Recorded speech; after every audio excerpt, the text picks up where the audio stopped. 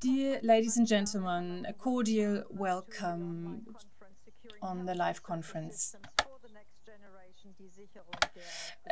on the securing of health and social systems for future generations. I would like to start with the rhetorical questions.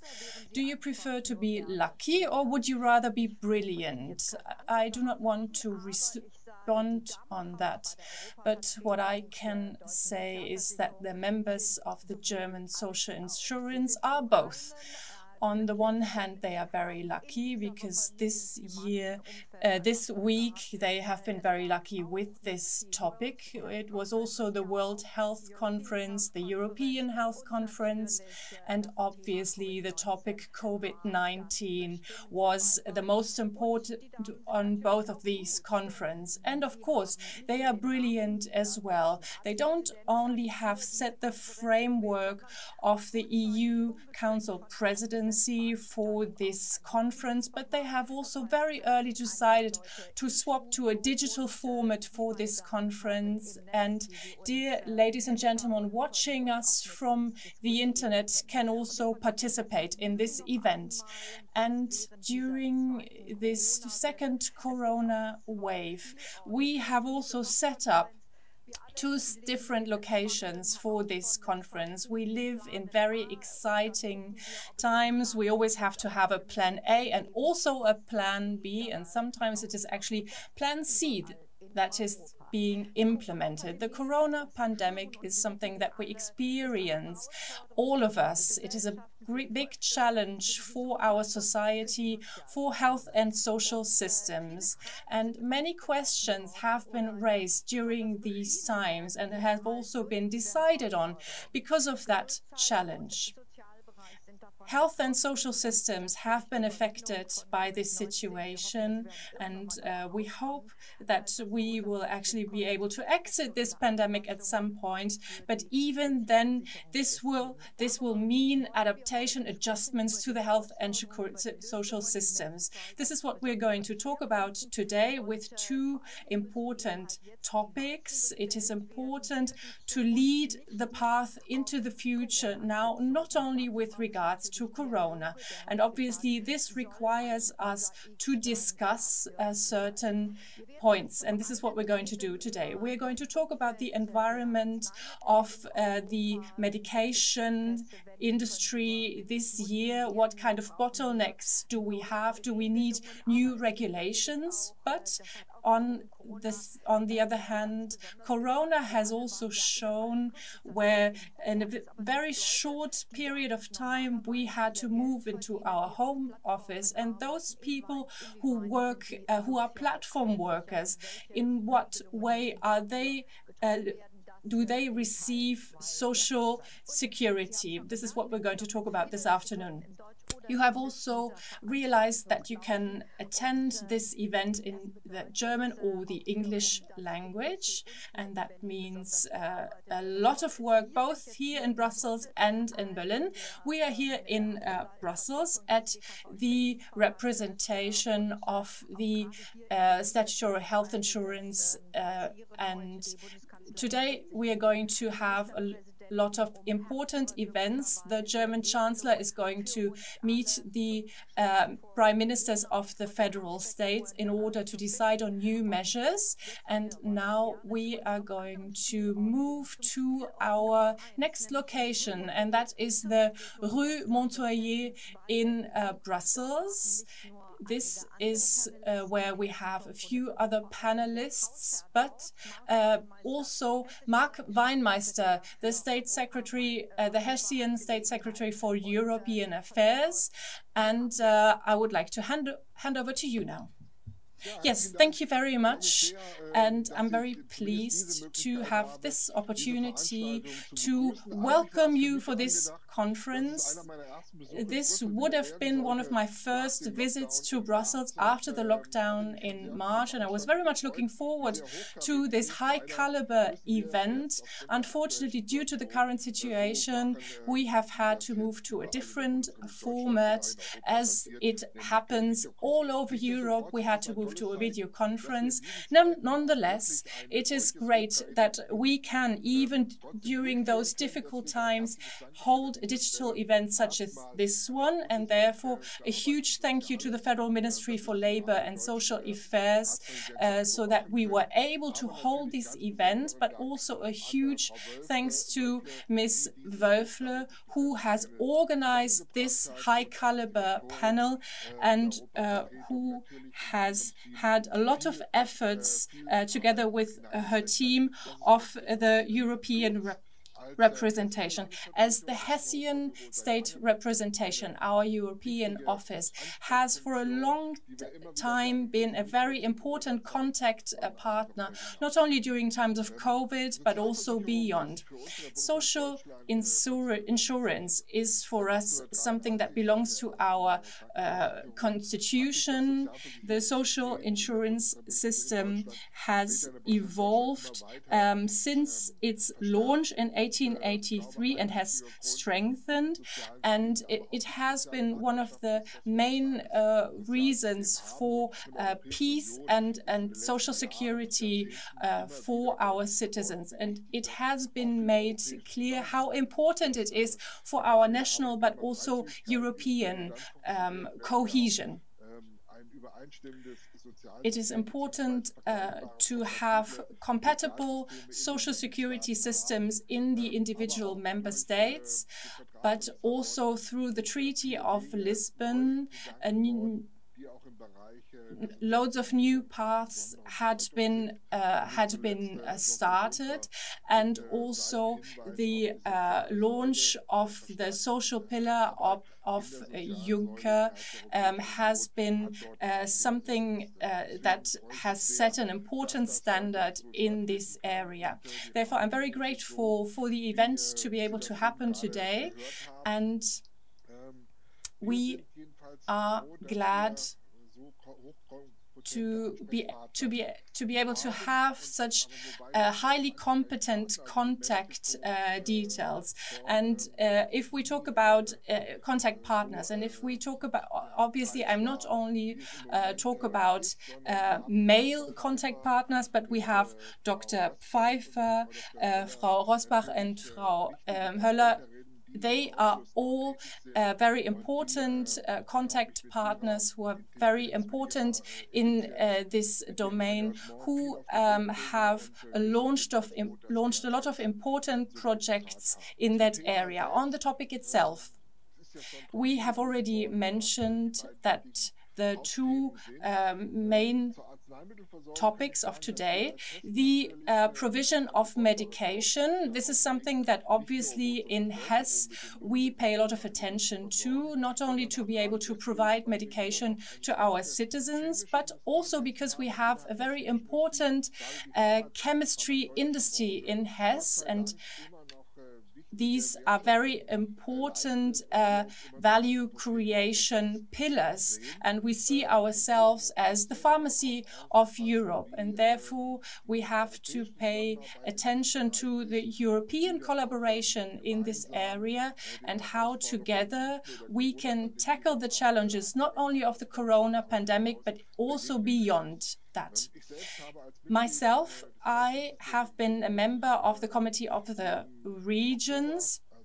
2 weeks ago, we have decided on a statement on the topic of digitalization, obviously also digitalization in the labor world, and the question, how can we use digitalization? And in that with that regard, we have put a lot of emphasis on the human being at the center of it. Digitalization can create simplification for our lives, but we should not forget about the human being that should be at the core of it. And obviously, it's important to have social security. This will be the second topic of our conference today. And in my statement, I actually put a lot of emphasis on this, and therefore I am looking forward to the discussions on that topic. I wish you a lot of success for the conference, and I'm looking forward to being able to see you not only virtually but also physically in the near future. Thank you very much and all the best. Thank you, Mr. Weinmeister. You have definitely spoken a lot of important words, and at the moment we live with Corona, and unfortunately we have to be separated, but thanks to digital technologies we can actually come together. We have these three big complexes, the European New Green Deal, medication and digitalization. And now we have Ilka Wölfle, who has been the director of European Social Insurance in Brussels, and hopefully the team spirit that is also a very important pillar of their team will be also a pillar for our topics today. Thank you, Ms. Cimok. Dear members of parliament, dear guests, I would like to welcome you on the current event. I would have loved to be able to welcome you personally today, but we all know that due to the current situation, this is unfortunately not possible. But technology can overcome all barriers nowadays, and also between Brussels and Berlin, as we heard today. I'm very thankful that we have the necessary methods in order to hold this event nonetheless today. Therefore, a very big thank you to the state representation of Hesse in Brussels and also the National Health Insurance Association in Berlin. Corona has obviously had a huge influence on our topics. The pandemic has actually opened up a lot of new topics. In that case, we have also noticed this a lot in terms of the health industry. During the pandemic, a lot of material was lacking, for example, masks, single-use gloves and others. But also important medication was lacking that was important to maintain healthcare. Therefore, today, in our first panel, we would like to discuss the question how the provision of medication can be secured, can be ensured for future generations. With that regard, we are going to talk about three important topics. First of all, the availability of medications. Second, access to medication for patients. And third, the avoidance of dependency when producing active ingredients. Strategic independence of Europe of international producers has been mentioned again and again, also from the Social Security Organization. Should we only want to produce medication in Europe from now on, we will have to ask ourselves whether this is going to be possible. And of course, what is that going to cost? It is important since prices have risen a lot, especially for innovative medication, and especially those prevent people from having no or limited access to important treatments. But they also pose a danger for the possibility of funding of healthcare systems. With the insurance of the financing, this is something that we're going to talk about this afternoon. And obviously, I'd be very glad if you're going to participate in that event as well. How can we ensure these affordable prices for medication also at a European level? I'm sure that we are going to hear a lot of solution approaches in the upcoming discussions. And with that, I'm going to hand back over to Ms. Cimok, and I'm looking forward to a very interesting conversation.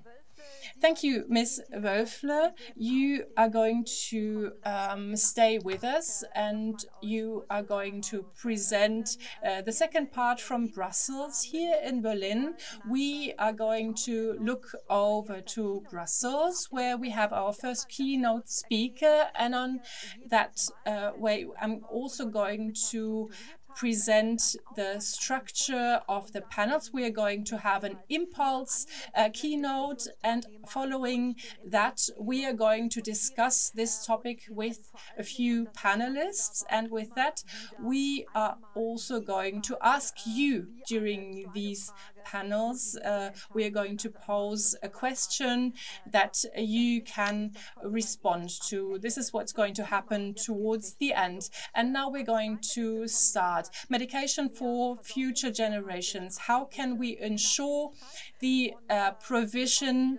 And also with that regard, we're going to talk about Corona, since Corona has actually made clear where do we have weak points. For example, international supply chains, they exist, they are a part of the system, but if they don't work, then this can actually pose challenges.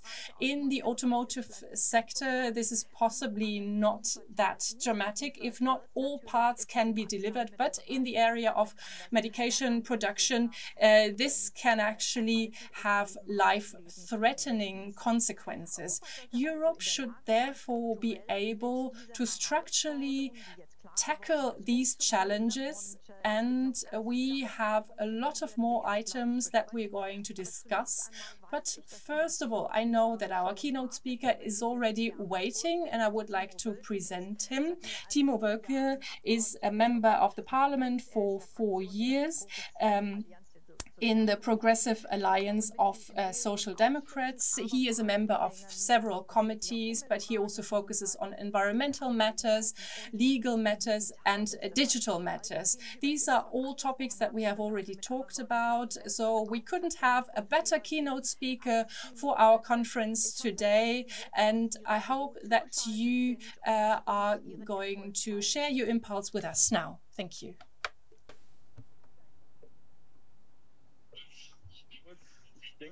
Okay, I hope everyone can hear me. We've all had a bit of time to practice working with technology. I would like to thank Ms. Wölfle and her team for the organization. Thank you very much for inviting me to today's conference. In recent months, the issue of pharmaceutical bottlenecks and thus security of supply has been a major focus of our work.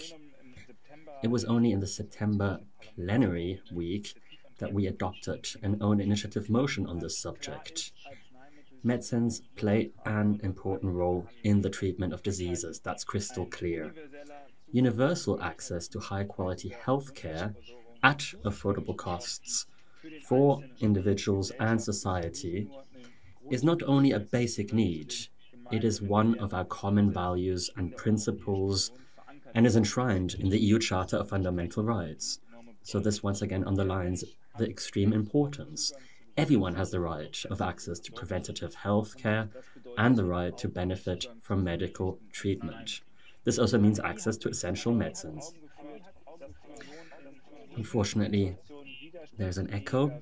The COVID-19 pandemic has shown us that the Union needs to become more resilient and act together in crisis situations. We have seen many uncoordinated initiatives at national level, such as building up national stocks of medical supplies, closing borders, or introducing export bans. And this certainly wasn't helpful. This was obviously not the right solution and may lead to an increased risk of shortage of medicines. And at this point, I must also praise the industry. By the way, thanks to the close cooperation with the Commission and Member States, the worst was avoided and constructive cooperation was established. The consequences for patients due to bottlenecks can be quite serious. Delays in treatment can cause diseases to progress or symptoms to worsen. It can also lead to unnecessary prolonged hospitalization and cause considerable stress for patients and their families. One of the reasons for bottlenecks and supply disruptions is that the supply chain of medicines has become longer, more complex, and more fragmented as companies have located parts of their pharmaceutical production outside of the European Union. But it is not only the complexity of the supply chains that make strategic decisions made by pharmaceutical companies can cause problems. For example, they decide where to put which drug on the market, and let's face it, it's usually the most profitable markets. Pharmaceutical companies decide what they want to research and whether a product or market is profitable or not, and so products are sometimes no longer manufactured because they are simply no longer profitable. And this is especially a big issue in the area of antibiotics. And the COVID pandemic has also reminded us once again how dependent the EU supply of medicine is on third countries. Now we are all talking about the need to bring the production of medicines back to the EU in order to reduce dependency, but I think none of us is so naive as to believe that legislation will immediately stop all production in third countries and open new production facilities in the EU. We must ensure that the EU as a production location becomes attractive for new production sites. We must create legislative incentives so that companies want to come back to the European Union. And we, of course, need to secure a production capacity. A variety of different approaches can be taken. In my view, one of the most important areas for action is the obligation for industry to report bottlenecks quickly and in good time, so that we have planning security. We must give the EMA, the EMA more powers and better resources because it can be the authority that warns of bottlenecks in essential medicines. When awarding contracts, we must no longer focus solely on price, but on the price-performance ratio. I also think it is important that when awarding contracts, attention is also paid to the fact that there is more than one location for production. This ensures that if one production facility no longer produces, we have bottlenecks, which is why I think it is very important that we pay attention to a good setup. So we are faced with a whole lot of different tasks, and I do hope that the European Commission will, with its pharmaceutical strategy, which is scheduled for the 24th of November, will actually come about with potential solutions, which of course we would love to further develop and implement in the European Parliament. Thank you. Just a brief comment. I'm not sure if you also watched the stream simultaneously. You heard a slight echo in the meantime. Maybe it would be possible to try and sort that out during our discussion. But we are now going to launch into our discussion. We have already asked all our panelists beforehand what are for them the three most important aspects to ensure the systems for the future, and that is regarding the health and social systems in general. And you have already seen that. I am not alone here in Berlin. I have been joined by the director, Dr. Doris Pfeiffer of the National Statutory Health Insurance Network. Thank you very much for hosting this event today. What for you are the most important challenges with regard to that topic? Well, we have been confronted with a very specific challenge. We have mentioned this already quite a lot, but I think we have to mention it once again. In Germany, so far, the pandemic has been tackled relatively well in comparison with other neighboring countries. And if we look at it from a national standpoint, and this probably applies also to the other member states, and that means that our preparation for pandemic situations such as that one wasn't sufficient. We didn't have enough protective equipment, we didn't have sufficient plans, and not ready to be implemented. In Germany, at least, we have only had very little transparent capacities. We have just started to open up a register for intensive beds. How many of these beds in intensive care stations are still available? This is something that other member states have already introduced. In Germany, we are still in the process of setting this up. And also the public healthcare system. We have underfunded a public health system in Germany. This is a discussion that we've had for decades in Germany. So in that regard, we have a lot of requirements for modernization in terms of capacities and so on.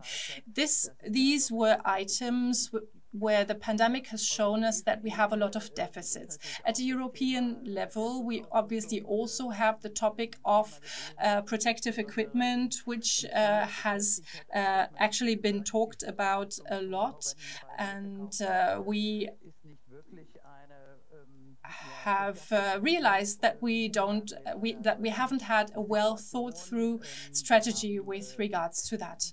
We have also had the question of vaccinations. Thankfully, an initiative at a European level has been launched with regards to that. How can we promote the development of a vaccination, and hopefully we are going to have that next year. In addition to that, and that is the specific topic today, is the topic of the ensuring the provision of medication. Also with that regard, we need more transparency on the distribution. This is what we're going to talk about later on. But one more item that is very important for myself is the insurance of the provision of the healthcare system in general. This is something that we talk about also at a European level.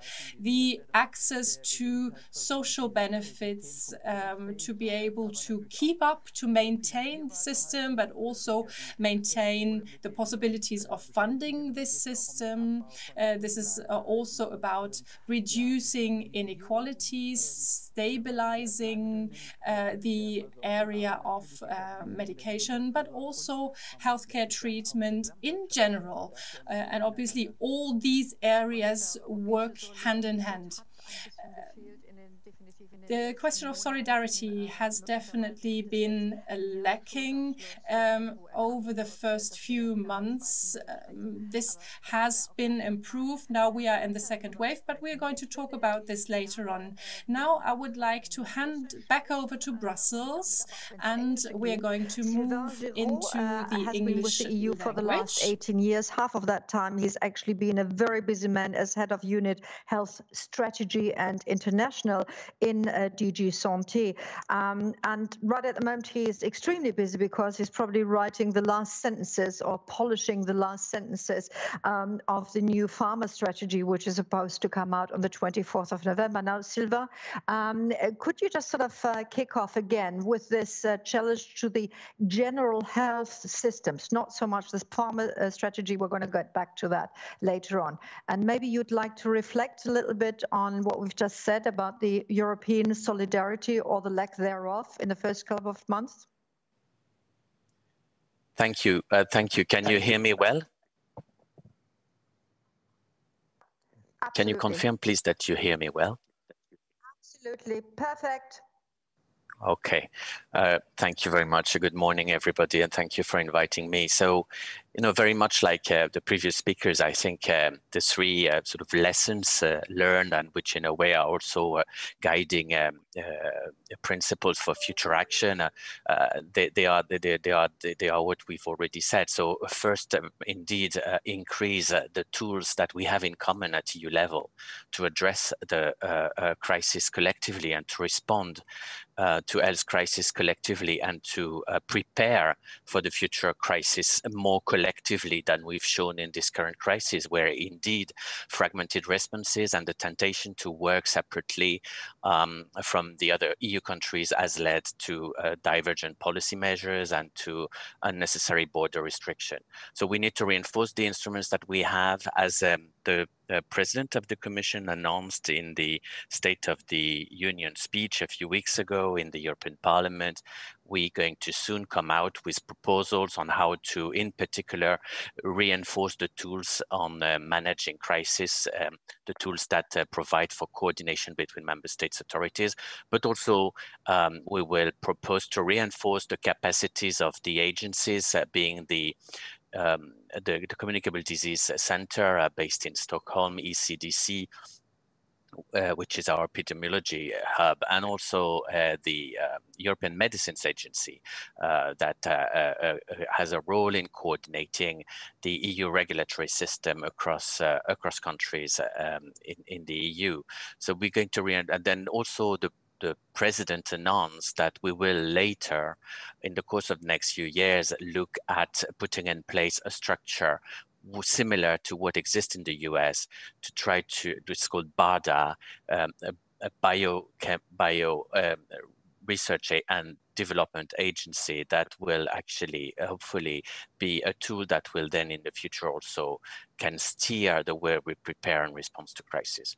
The second element, or also mentioned just by the previous speaker, I think of the lessons learned is that we've also seen with this crisis how important health systems and health coverage and health insurance and social protection are as a basis for economic prosperity and social cohesion. And that this is actually very important to ensure resources and capacity and investment in health systems, both primary care and hospital care, and then the accompanying social protection and health insurance to ensure that our society are robust enough and resilient enough to resist to crises like this one, and more generally to some of the structural challenges that are affecting our health systems, just mentioning the demographic challenges and the aging of the population in particular, and some of the other changes that goes together. The third point I mentioned is specifically on pharmaceuticals, where I think, as it was already said by Mr. Wölken, the crisis has shown that a certain number of vulnerabilities that existed in the EU pharmaceutical system were highlighted even more. And these are those that we intend to indeed address in the pharmaceutical strategy. They relate to the availability of medicines and the shortages that have become systemic in some countries, the security of supply, the continuity of supply, the accessibility to certain innovative products, but also the possibility to continue to access older products, the question of the capacity of the innovation model to actually address unmet needs and health systems needs, and to actually provide the treatment and vaccines that are needed, and the affordability for patient, and also the value for money for health systems. And all these challenges will be part of the different, or will be the challenges that we will try to address in the Commission pharmaceutical strategy we'll propose in November, and we'll propose measures and actions, both legislative and non-legislative, and cooperation to address this challenge. Thank you. Thank you very much, Sylvain. And with that, we'll stay in Brussels and we'll switch again to German. Dr. Günther Sidl has been a member of the European Parliament for 1 year with very different focal points as his colleague Wölken. They came from Austria with a lot of work into the European Parliament. And dear Dr. Günther Sidl, we'd like to hear about your opinion and your analysis of the 3 most important points. If you could share that with us, please. Yes, thank you very much for inviting me to this very important event, and a huge thank you also for the very good preparation and the exciting exchange with the European representation of the German social insurance. At the beginning of this pandemic, we have seen what individual no behavior and no solidarity between countries can lead to. The supply, the insurance of provision wasn't guaranteed, and the answer that we have received from that is we need more of Europe. Many people have also looked towards Europe to find out what are the measures of Europe. And during the most recent European elections, we have seen higher participation in the elections because people want more European involvement. And also during this pandemic, people have looked towards Europe, but Europe hasn't, in the beginning, hasn't been able to help. People have to feel that Europe can actually help them, and therefore we need a very strong social pillar, and a social pillar that would also mean a shifting of competences in the healthcare systems towards Europe. But it also means that we have to move away from this just-in-time thinking. And at the beginning, the effort of the Commission was very clear to order protective equipment and for the member states to be able to help each other with regards to ventilators and so on. And that was not the case. Therefore, we have to implement these kind of measures into legislation. It also means that we shouldn't need to have discussions about the question, how many intensive care beds do we have in our hospitals? How much protective equipment do we have in store? We have also seen during this pandemic that those member states who have a well-functioning healthcare system have actually been able to move through this pandemic in a much better way. And therefore, it is important that the public healthcare sector has to be strengthened also in the long term. And privatization, especially during these kind of times, is not the right answer. It has already been mentioned. During these times, we have to ask ourselves the questions: how can we ensure more production of medication in the EU? How can we make the EU an attractive location for manufacturers? The question has to be, how can we achieve that as a European Union and as the member states to create an exciting environment for production locations, to move their production locations into Europe? And this is something that will be a very important question. Also about research and development that we have to fund to an increasingly extent. We cannot yet see the consequences of this pandemic, and therefore we have to raise the question: how can this be funded? The fact that we want to make Europe more attractive as a production location, and therefore Europe not only has to ask itself the question, how can we do that, but how can we also fund all these measures? Thank you very much. Thank you for your contribution at the beginning. We are going to have a few more quicker answers later on, but now we are going to have to roll out the red carpet in English once again. From her office, Nathalie Moll is going to talk to us as the Director General of the European Federation of Pharmaceutical Industries and Associations. And you have both big pharma, small companies, you have all kinds of associations all under your belt. So you must actually reflect and hear every day what your members are saying, what they're suffering from, or where they want to go in future. So Nathalie, please share with us your analysis of the three most important turning points. Thank you so much also for the invitation, the possibility to participate today. I think that indeed there are lots of learnings from this crisis that we are still having today, unfortunately, through the second wave that we're living through.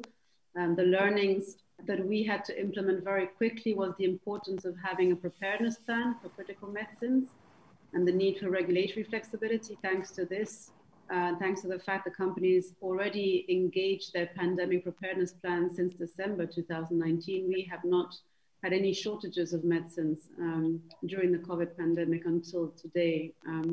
As you know, the innovative industry is not dependent on imports of active ingredients from the rest of the world. We produce about 77% here in Europe and import 11% from the US. So we're in a good state there. We also learned a lot about the importance of understanding and having transparency of member state demand in terms of what patients actually needed, so that the issue is not just producing and supplying more medicines, it's also about getting the right medicines to the right hospital in the right country at the right time, and having a very clear picture of what is likely to be needed in any future waves of the pandemic. We also have a very strong need for current and forward-looking epidemiological data, so how any health threat is evolving, so that we can plan, of course, and make sure that we supply all member states that need it in the way that they need it.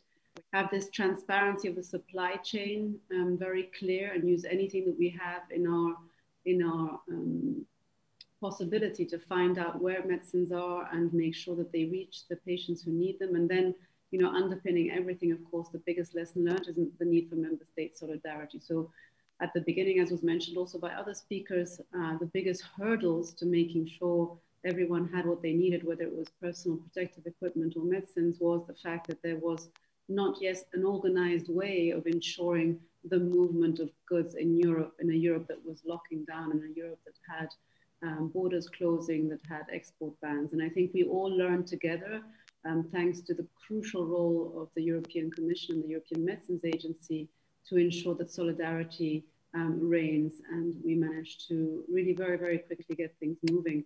The three most important elements for us looking forward, I would start with this last one, is really European solidarity and capacity building. We've seen and we're seeing that diseases know no borders, and in a closely integrated Europe, we really have to deal with health threats and other important health issues based on close collaboration and common purpose. The other speakers mentioned it as well. More solidarity is really needed to support member states in strengthening their healthcare systems and their public health capacities in order to achieve more preparedness and common preparedness, as well as equal access to healthcare and comparable outcomes for patients.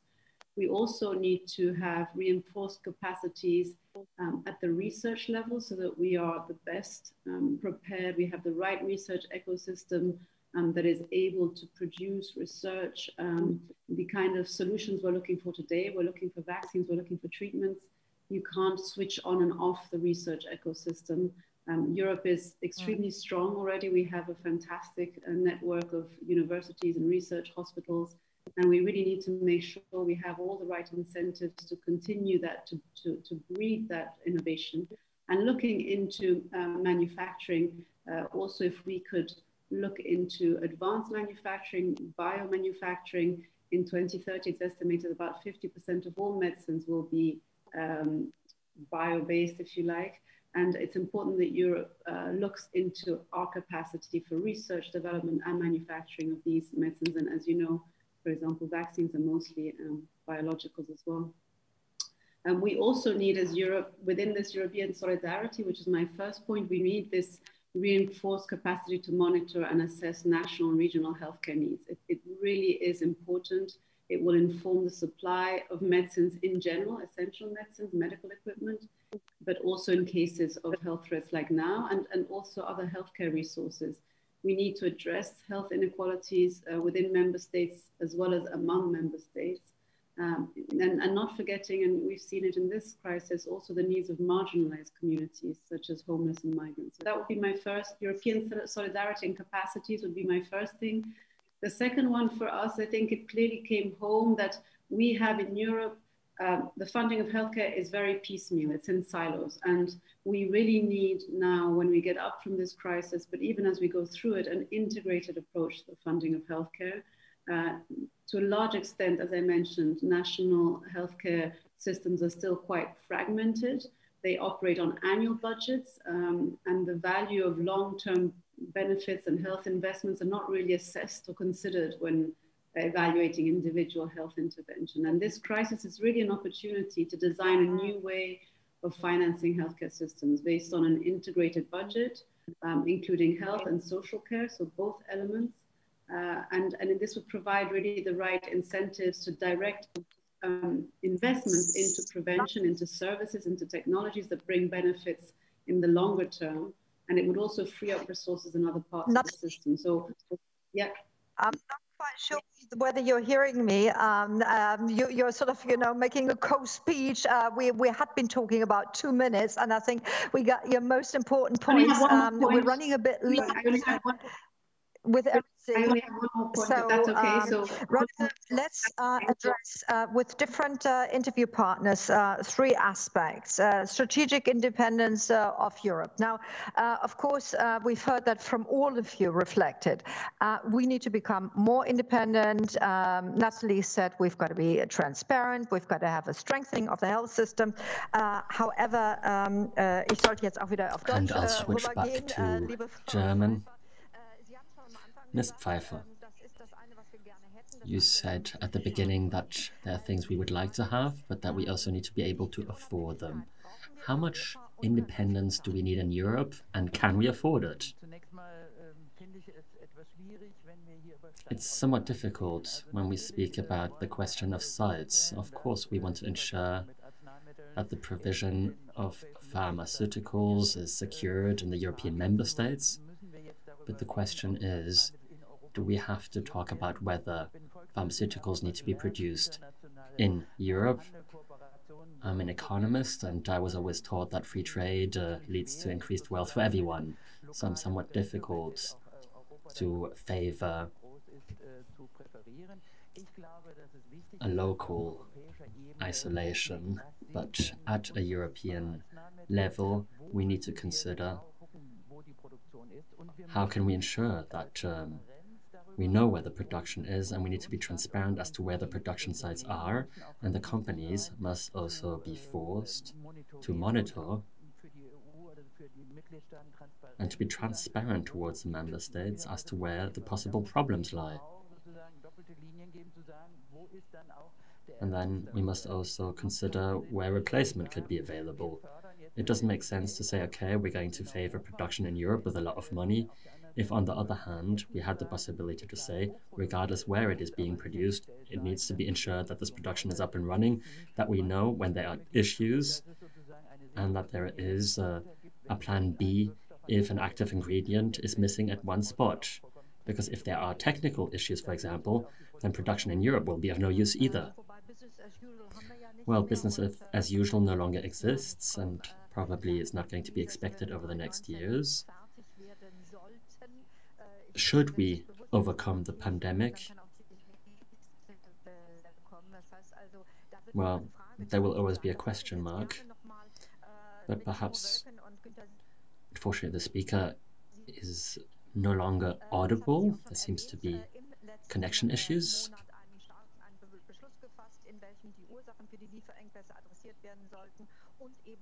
And it was said that Europe needs to become more independent. Now the question is how and to what degree should the Commission be instrumental in this? Perhaps Mr. Wölken, you could start, and then Mr. Sidl, you could perhaps add something to it.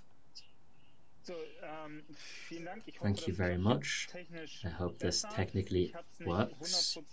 I did not understand 100% of what you said, but in my opinion, we need to take a closer look at 2 things in the future. First of all, the appeal that when it comes to the development of especially antibiotics, we need to impose more pressure. That is my appeal to the European Commission. Please do something in the framework of the pharma strategy here. And now secondly, we still have an open file, and that's the Common Health and Technology Assessment, which in itself demonstrates value added.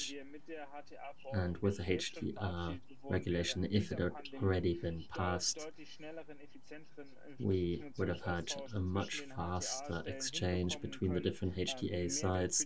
That would have been of value added for the citizens when it comes to the distribution of resources that are missing.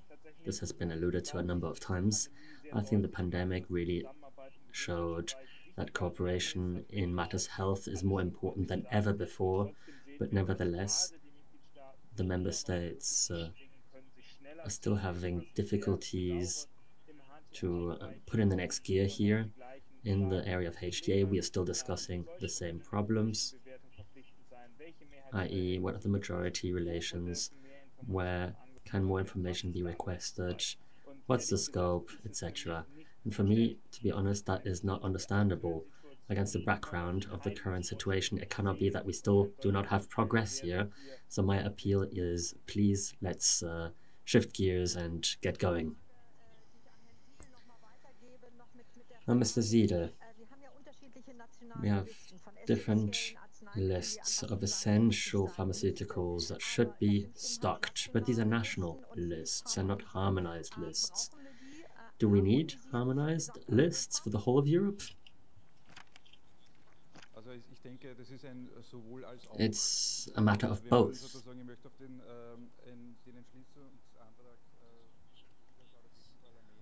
And if you look at the matter of potential bottlenecks, well, there's a report with 121 points.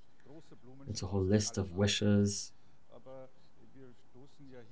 But we are triggering a process here, a process which is only just starting, where we want to bring developments into a direction which, in the long term, should increase security, but we also need European awareness here. I've always said that in reality, we also need a stronger political signal of the Parliament. A committee within the Parliament should really ask itself the question, what are the lessons learned from the pandemic? What lessons have we learned? And the resolution is a part of this, but there are going to be a number of puzzle pieces that need to be brought together. There's not going to be one size fits all. It is a matter of both here, and we need to also improve our setups at national levels. And then we need to ensure that we have European solidarity in order to also reduce bottlenecks. Of my question. One of the questions, of course, behind it is, can Europe become independent? And the question is, can the pharma industry actually do it? Can they produce more in Europe? And then, of course, the question is, I'm quite sure it will be at a cost. So what do your members say?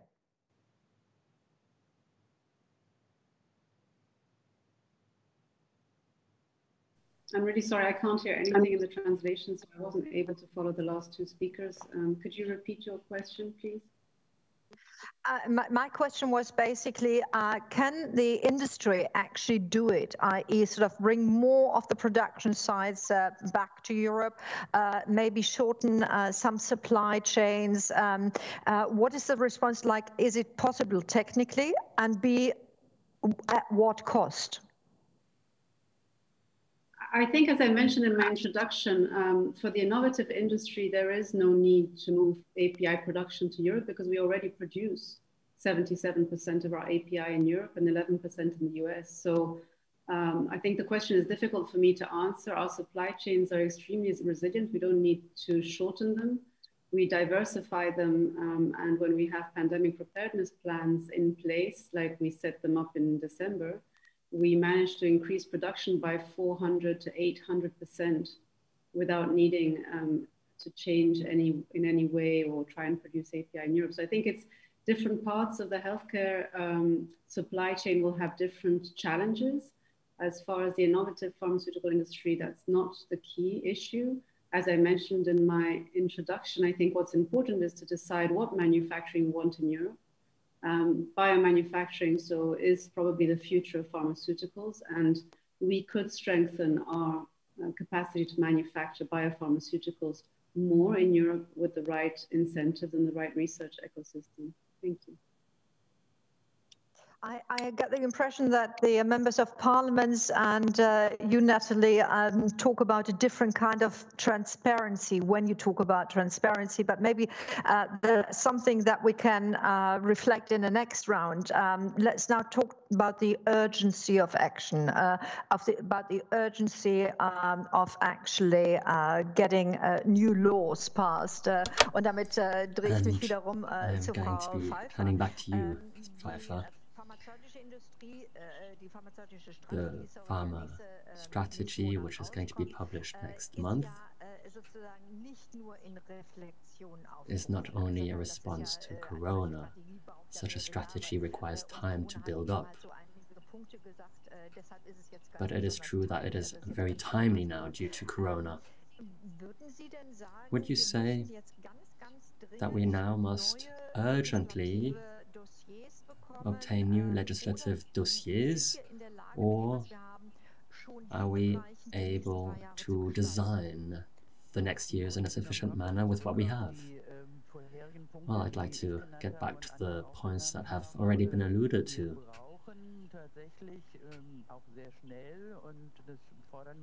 We require transparency. Transparency as to where what is being produced, and especially where the issues lie. That is a decisive factor. If we have production issues at one point, then there must be an obligation to inform, thus allowing for a corresponding reaction. Only that way can replacement production take place. That is something we would wish for.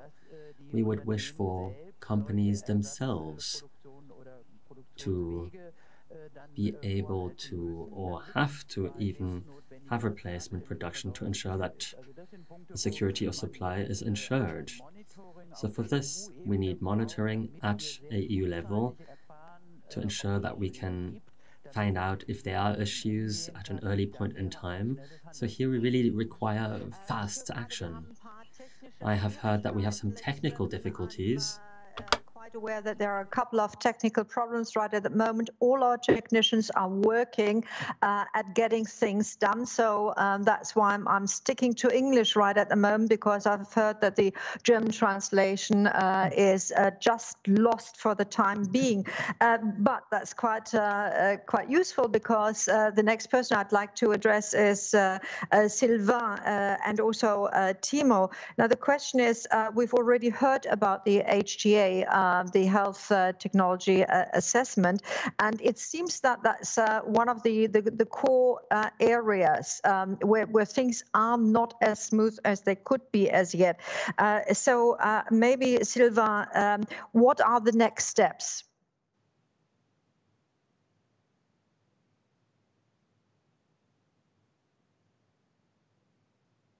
Okay, can you hear me, Connie? Yeah, now we can hear you. Now we can hear you. Okay, yeah. So you'd like me to speak on HTA, on health technology assessment, is that right? Or do you want me to also intervene on this idea of dependency and then addressing security of supply, or both, or I don't know? You use your intervention for both. Okay, well, I try to be very short. I think in a nutshell, when it comes to HTA, is that certainly we believe, I mean, in the Commission, quite obviously, we do believe that this proposal that we've made, and which is still being discussed between the two co-legislators, would certainly have played a role if it had been in place during this crisis as well, because it does contribute to these broader objectives of strengthening cooperation on, and if we'd had joint clinical assessments done in a way that would be more cooperative, and then supporting member states in taking evidence-based decision on access to new medicines and the different things, that this would have certainly ensured evidence generation in a way that could have played a role also in the current crisis. So I'd say no more on HTA. I guess the discussions are ongoing now between the co-legislators, and they need to be continuing, and we are looking forward to more good cooperation between institutions. On the issue of independence, and the many words that are being used, a lot of rhetorics around words, and sometimes words are used interchangeably, but they don't mean the same thing. If you say sovereignty, if you say independence, if you say reshoring production, if you say security of supply, if you say diversification of sources, you're not necessarily saying the same thing. What we're lucky enough in the Commission because we're being told by the other institutions what to do. Or, well, not always we like this idea, but here we have very clear mandates and requests made to us by the other institutions on this subject. We have the European Council on the 2nd of October that really clearly said that achieving strategic autonomy while preserving an open economy is a key objective of the Union. And the Council, the European Council, the heads of states and government asked very specifically the Commission to identify strategic dependencies and vulnerabilities in the supply chain for health products. They've asked to propose measures to reduce these dependencies, including by, and there are 3 different blocks of measures that we would need to be considering: diversifying production and supply chain, ensuring strategic stockpiling, and fostering production and investment in Europe. We're also lucky enough because the European Parliament also very recently issued a policy paper with a very detailed and comprehensive analysis of the measures that could be considered to ensure and improve the security of supply in Europe. This resolution was adopted in September by the European Parliament. So with our pharmaceutical strategy that we're going to publish soon, I mentioned that already, we're going to address some of these issues. We're going to be looking at indeed how vulnerable is our supply chain. At the moment, we're not yet very clear about the diagnostics, the facts, the evidence. We hear a lot about the need to repatriate, to reshore, but we need to build the evidence, and we need to understand what are the critical aspects of the supply chain that create dependencies, if there are dependencies, in the different steps and the different types of stages in the production of pharmaceutical. So this necessarily will have to be the first step in any work to gain a better understanding of the supply chain and identify vulnerabilities. And it's only on this basis that we could then be looking at measures. And of course, there are different types of measures. Legislative measures: do we need to reinforce obligations for the companies to supply products and to report potential bottlenecks? Do we need to increase the cooperation between member states authorities on the way they purchase and they procure products in a way that they can actually also use these instruments to secure supply? What type of financial incentives could be coming from the European authorities to support potential manufacturing at EU level? What type of international cooperation do we want to have with our trade partners to globally increase the quality of the production standards, also their environmental and sustainability? And of course, the question that I heard already asked, which is like, if there was to be financial incentive, who would have to pay, and how would we be making sure that this is good investment for the public authorities? Clearly, there will be a cost, because if production left Europe for certain products or basic materials, it was because there was a commercial interest to leave Europe and because there was some cheaper standards, to be very clear, in other countries that led to better profitable production elsewhere and reduce production costs. So if there was to be production brought back to Europe, that would have to mean someone has to pay the cost, and probably public authorities would have to pay the cost. But this would need to be factored into a policy process by which public authorities actually benefit, and that is actually serving overall public interest and health objectives. So this value for money should be costed appropriately, and it should be very clear that public authorities don't have to pay twice or would not have to pay twice.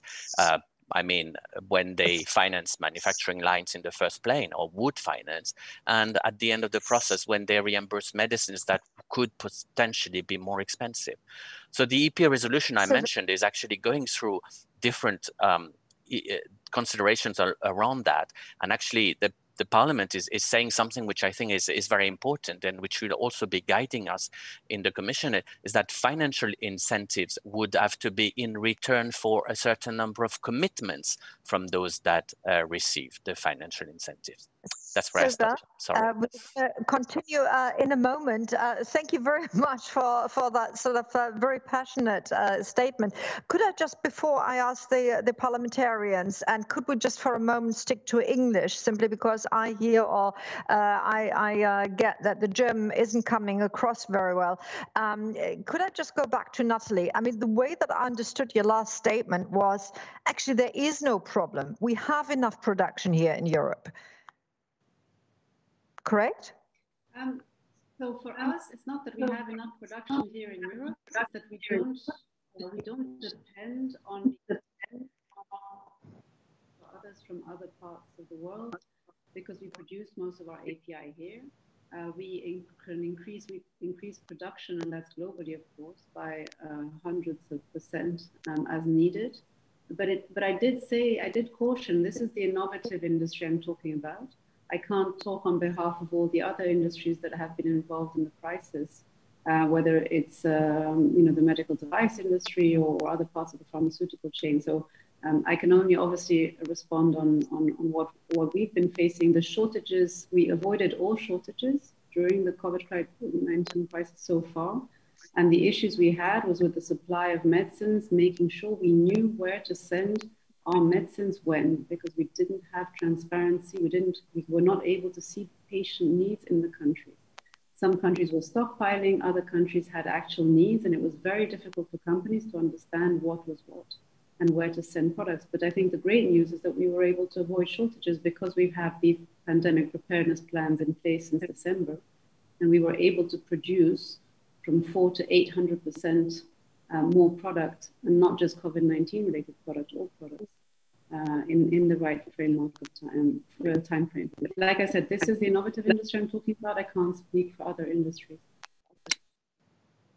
Thank you very much, Nathalie. And I'd now like the two parliamentarians to sort of comment on what you've just heard by Nathalie and by Sylvain. Maybe seeing that we are in Brussels, or seeing that you are in Brussels, maybe you could respond in English. Again, I fear that we would otherwise be losing some people that do not have access to the German link.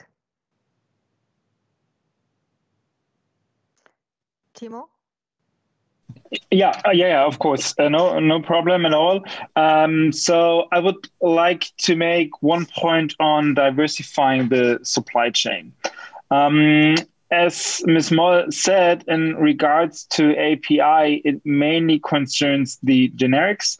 But the point I want to make is that, in my opinion, it should not be about moving already existing factories to the European Union, but to make sure that there is more than one available in case something happens to one of the other factories.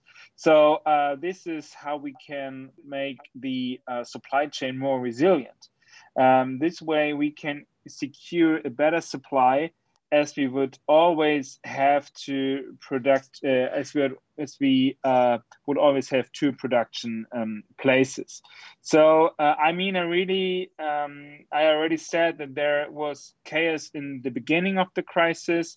This is also the reason we need better communication and a possible database where we have an overview of the stock of medicines available on the market.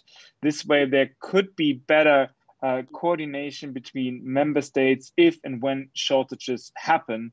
Just to mention two things, as you asked us to be shorter. Thank you very much. And with that one, Dr. Sidl, maybe also, sorry, maybe also in English. Because so many things are still said. And so for me, it's very important that we have now a focus on these topics, but we also have to be sure that the focus is also on the topic, for example, 1 or 2 years after the pandemic crisis and the COVID-19 pandemic. And so I think we have a good basic from the Parliament, the report of the Parliament, and there will be the Commission strategy. And for me, it's also very important. There will be different measures. For me, it's very important how we finance the things. I think that would be a very political question after the pandemic crisis, especially for the member states. That means the Commission also has to say they think how we should finance all these measures. Great. I've just heard that the German sound is available again. So perhaps a quick statement of yours, after which, ladies and gentlemen, we'd like to ask you, by using the Slido tool, which you hopefully all know already. Now, after what you've heard, perhaps a last comment. I can only echo what Tiemo Wölken has said. What's decisive is the question of the diversity of production. It's not about having one specific production site. There must be the possibility to substitute. And one important point that was also alluded to is the matter that we do not have a discussion as to pharmaceuticals because we have a pandemic. This discussion is a lot older. And the HTA directive has been alluded to. We want to ensure that pharmaceuticals are judged as to their usage for patients. And in this context, we are also discussing the questions what subsidies exist for industries to develop pharmaceutical products. And we need good audit here. What we have noticed is that the pharmaceuticals that are being offered are focusing on smaller and smaller patent groups.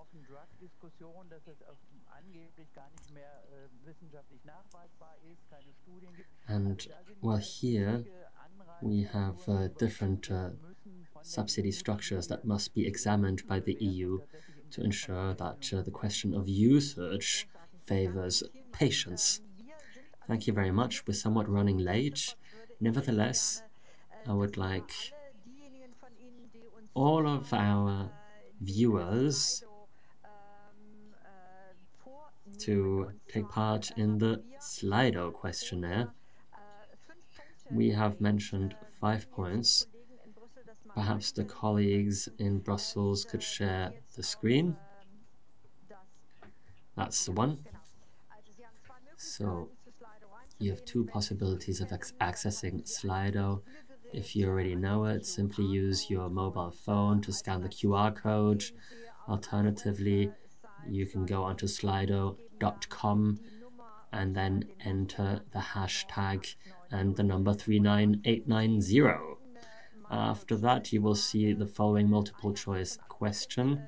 One person has already voted, which is why you see the strange result here. But the question is, of course, how can access to high quality and affordable medicines be safeguarded across Europe in 10 years' time?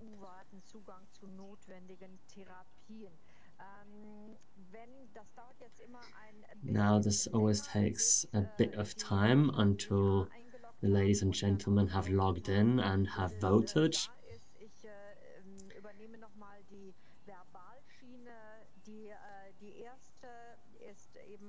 So again, the first reply is a matter of having a digital network to create more market transparency. Number 2 was a stronger role and more competences for the EU in health policy. Then there's the matter of the common development of critical pharmaceuticals.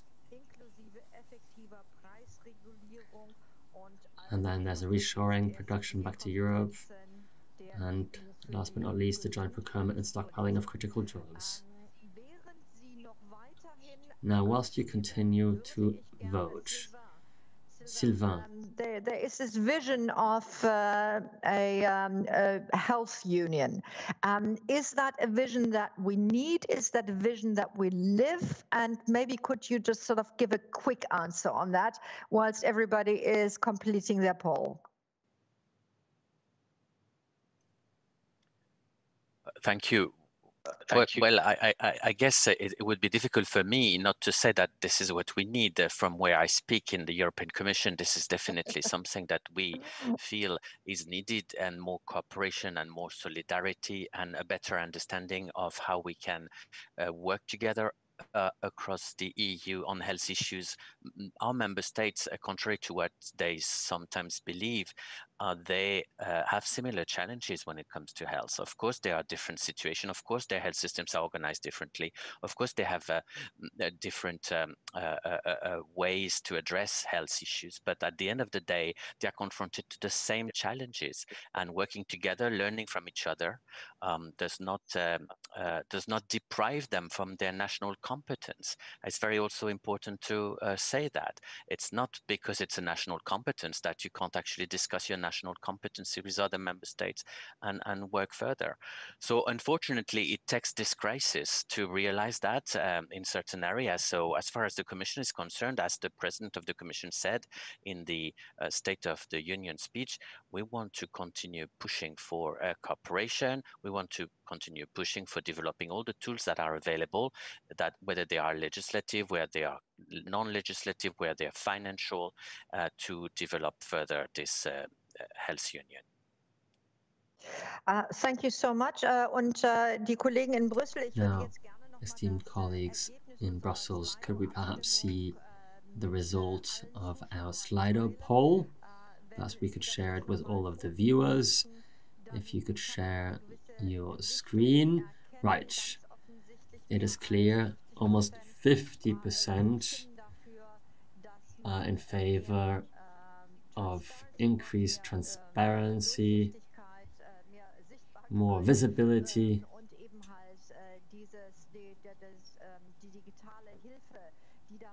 and that we require digital help to achieve this. Now, this is the impression of our viewers. I will not ask you to comment this result, but perhaps all of you could give me only a brief sentence. What are we talking about? And maybe sort of, one or two sentences. Where do you hope we are in 5 years as far as our core questions are concerned? Thank you, Connie. So I hope that in 5 years we have a European health data infrastructure.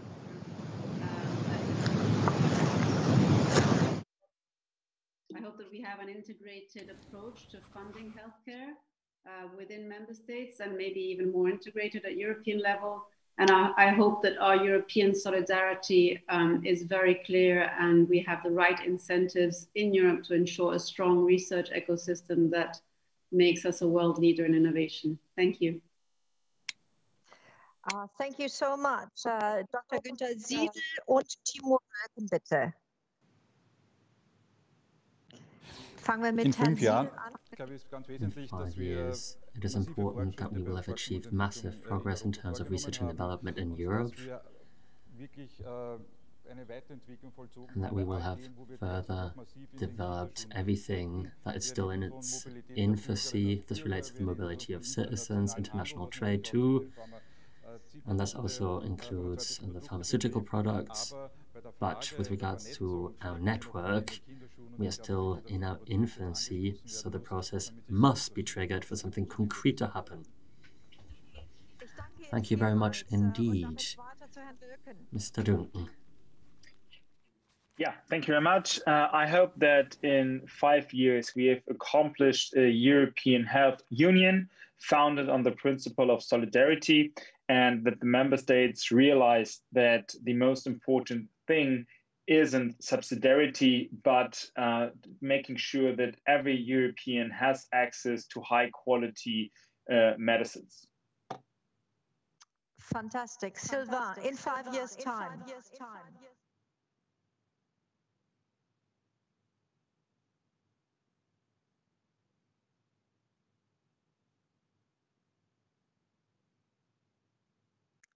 Yeah, sorry. Can you hear me now? Yeah. Yes. Well, I'd say, you know, like the other speakers, certainly what's needed is that in 5 years' times, we'll actually have progressed so much that a crisis like the one we're facing now, we would be able to handle collectively and in solidarity, not just for the sake of solidarity, but because it is in our interest to be working together.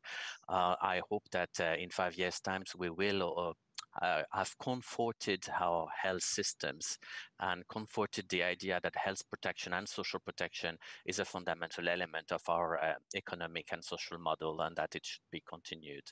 And then we will also have progressed on ensuring availability, accessibility, affordability of medicinal products across the continent. Lovely. Thank you very much. Die letzte Antwort gehört Frau Dr. Pfeiffer. Dr. Pfeiffer, you have the last statement. I hope that in 5 years, in the whole of Europe, there will be significant subsidies for developing drugs that are actually of benefit to our patients, and that it is also proved, that it can be proved that the industry has an interest in producing things that are of the utmost benefits for patients. Thank you very much for being so brief, ladies and gentlemen. As you can see, I'm taking a look at our agenda.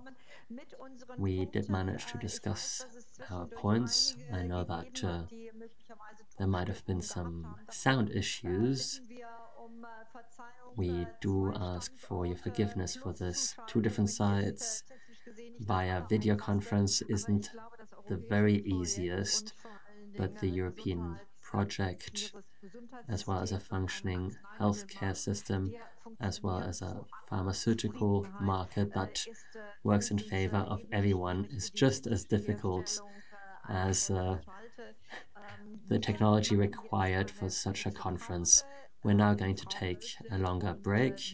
We are going to be back at 2 p.m. At 2 p.m. we'll be taking a look at another topic. We'll have many guests with different people dialed in, and Mr. Schmidt, the European Commissioner for Social Affairs, is also going to partake, and we're going to discuss the question of social insurance for those people who aren't a part of the normal system, in inverted commas, but might be platform or gig workers. In these times, this is certainly a topic that requires our utmost attention. As for the pharmaceutical market, we have touched upon many aspects in our discussion. Thank you very much once again for allowing us to be here. I would like to thank the colleagues in Brussels too, from wherever you have dialed in.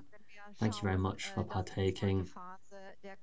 Let's all ensure that we get through the second phase of the corona crisis in the best possible way. Hopefully there will be learnings from the first phase. All of this to ensure that we better manage the second wave. See you later, and thank you very much for partaking thus far.